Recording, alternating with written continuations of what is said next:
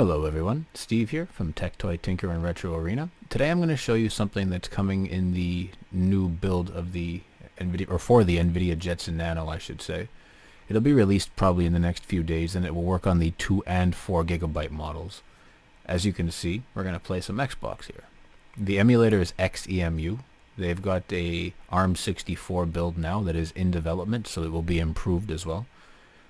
Let's check it out and see how it works. Also expect that some games will work and some games won't.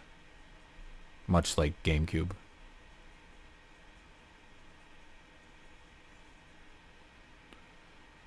However, I'm still pretty happy with the fact that it works at all.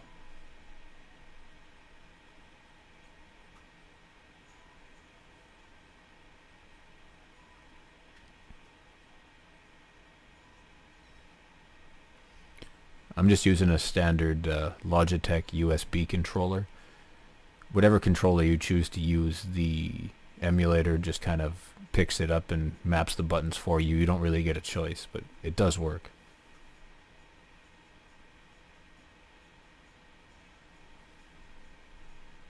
Oh, too easy. I'm gonna need a real challenge.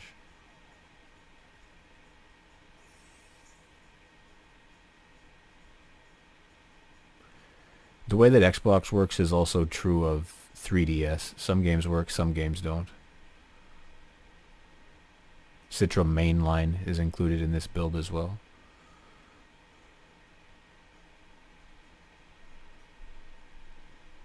Oh, also too easy. I forgot how long Monkey Ball took to actually get hard.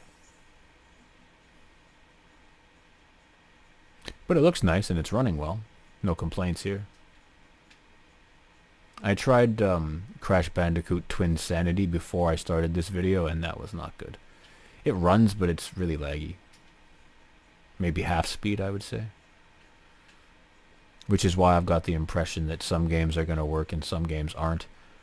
But for the games like Crash Bandicoot that are almost working but not quite, I do have a feeling that as the emulator matures, they might become more and more playable.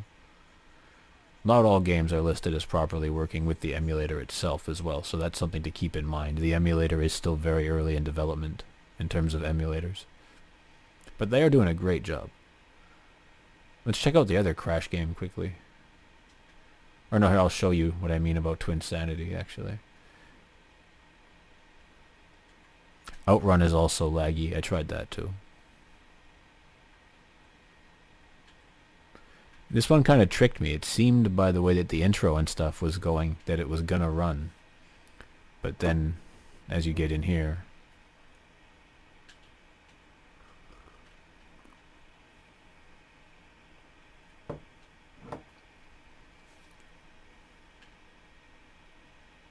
See how choppy it is when I try to move?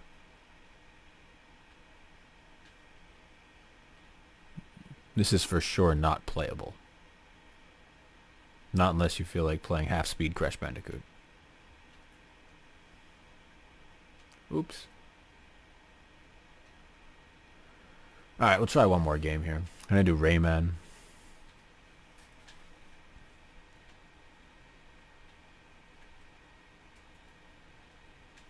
I'll do a couple laps or something here.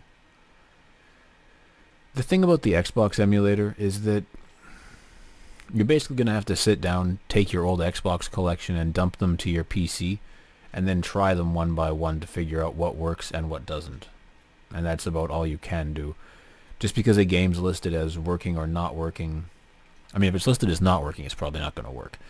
But just because a game's listed as working or playable on a PC does not necessarily mean it's going to transfer over here right now.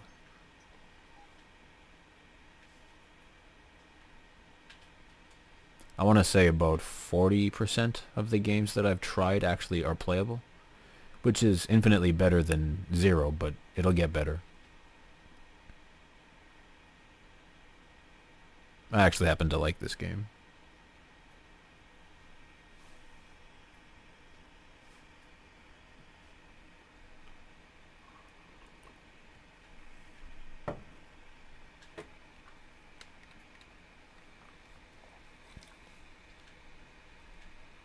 That's the controller I'm using.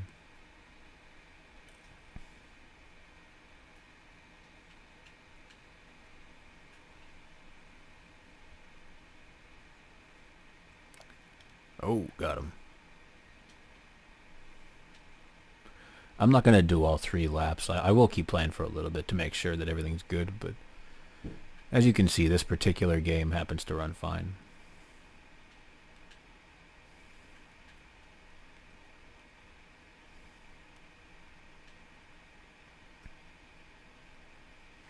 I've tried 7 games and 3 work. That's where I came up with my 40% from. You just have to be kind of cautious, I would say, when you're picking a game. Like, don't go and pick the hardest game to run on Xbox, like Halo 2 or something, and expect good results.